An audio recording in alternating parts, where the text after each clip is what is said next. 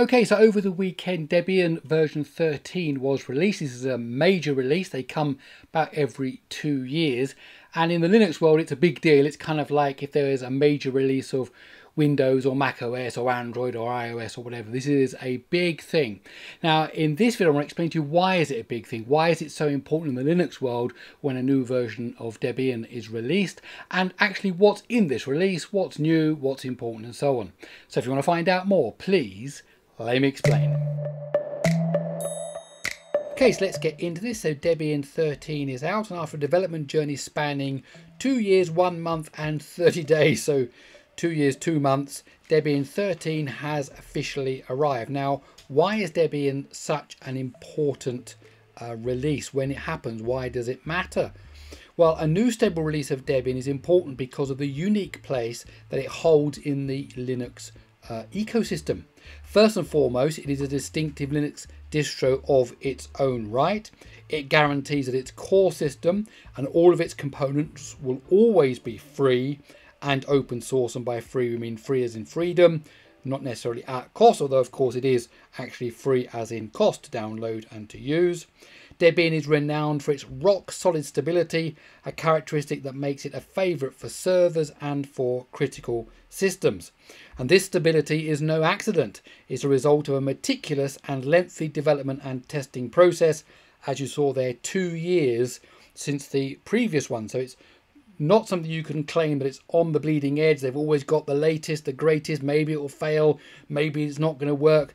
2 years, lots of testing, and what you get at the end is something you can really rely on. Now, not only is it important in its own right, Debian is also the base for a multitude of other distributions. The most prominent of those, of course, is Ubuntu, which itself is the foundation for other distributions like Linux Mint. And I've got lots of videos here on this channel about Ubuntu, about Linux Mint, comparing them, comparing other versions with the similar desktops. Loads of videos here. Do check out my Linux playlist if you're interested in any of those.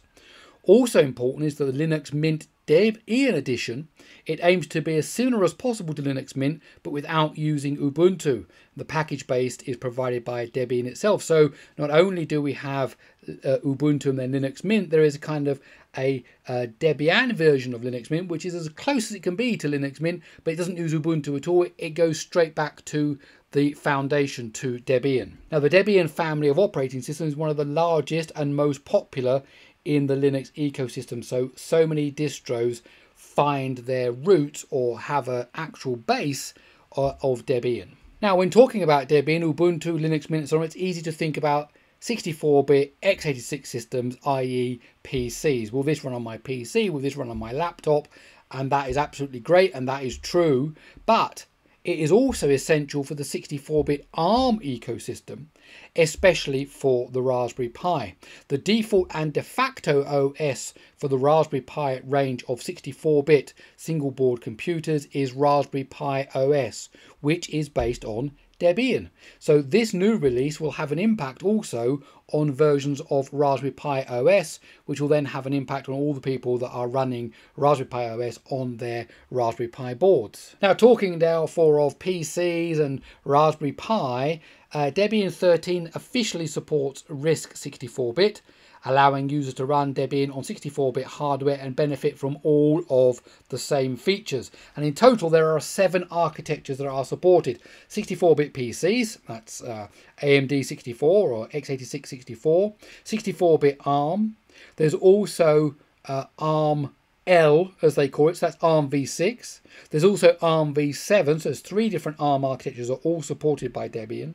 Then you've got 64-bit PowerPC, 64-bit RISC-V, as we said, and it also supports IBM System Z. Now, 32-bit is slowly dying. i386 is no longer supported as a regular architecture, and there is no official kernel and no Debian installer for 32-bit 386 systems, and I think that includes 386 and 486 and 686 really. And ARM L, that's the ARM v6 that we just mentioned, is no longer supported as a regular architecture. There's no installer for ARM L systems. And for the Raspberry Pi 1, the Raspberry Pi 0 and the Raspberry Pi W, all of which are ARM v6 based systems, and of course that then bleeds into Raspberry Pi OS, It still supports the kernel for those, but the installer and all that's going to have to come from somewhere else. And Debian 13 will be the last release for ARM-L architecture. And the MIPS architecture has been removed completely because MIPS as a company no longer exists. Nobody bought it. In fact, the name, when it did get bought, a company bought it and they started making RISC-V processors. So MIPS is basically, there's no one doing anything to do with MIPS anymore. So it's kind of dead, and they say just don't even bother with that anymore. Now, Debian 13 moves to the Linux kernel 6.12, and that's up from 6.1 with the previous Debian 12. So lots has happened in the Linux kernel 6.1, including the addition of real-time preemption, a new scheduler and a new file system, and that's bcachefs, although there has been some controversy in recent releases about bcachefs, whether it'll actually even stay in the kernel, but up until 6.12 it was there. Both 6.1 and 6.12 are LTS, long-term support, which means they offer multiple years of official support. At the moment, 6.12 will be supported until December 2026.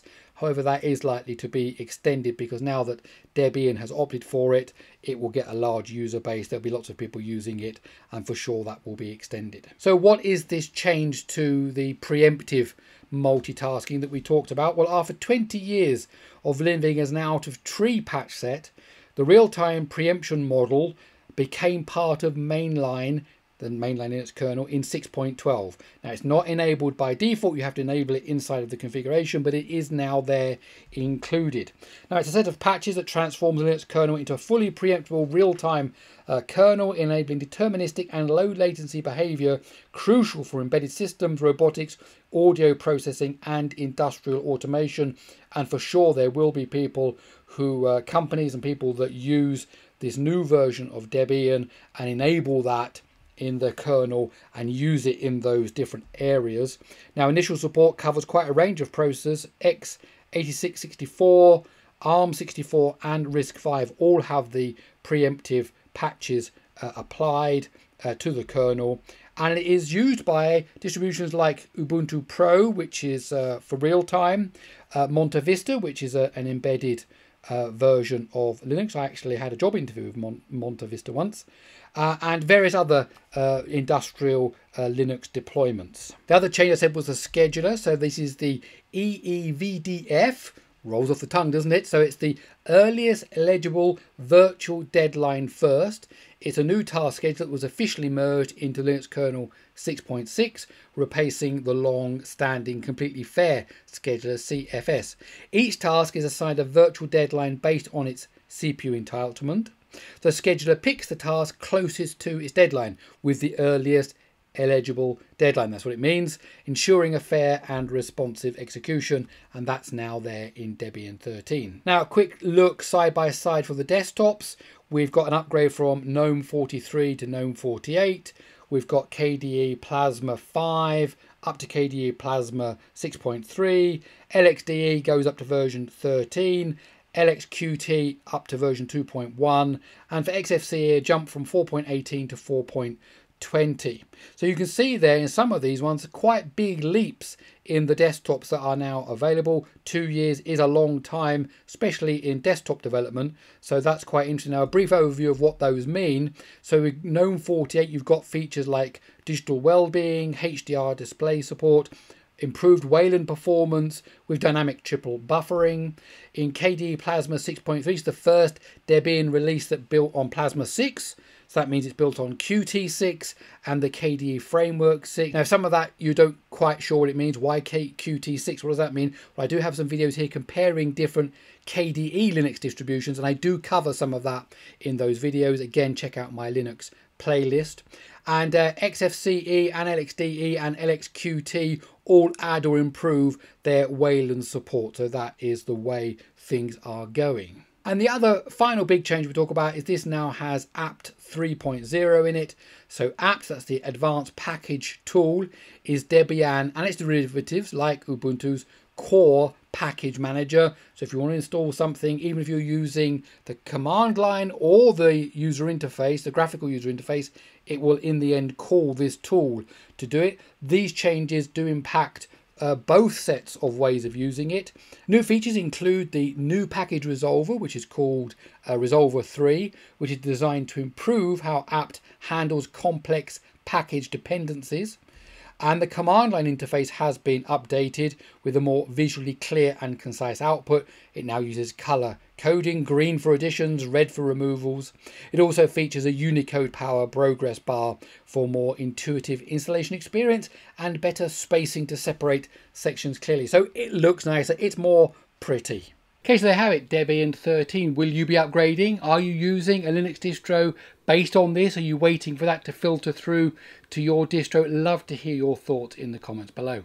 My name's Gary Sims. This is Gary Explains. I really hope you enjoyed this video. If you did, please do give it a thumbs up. If you like these kind of videos, then I invite you to stick around by subscribing to the channel. Also, please do check out my Patreon page. Okay, that's it. I'll see you in the next one.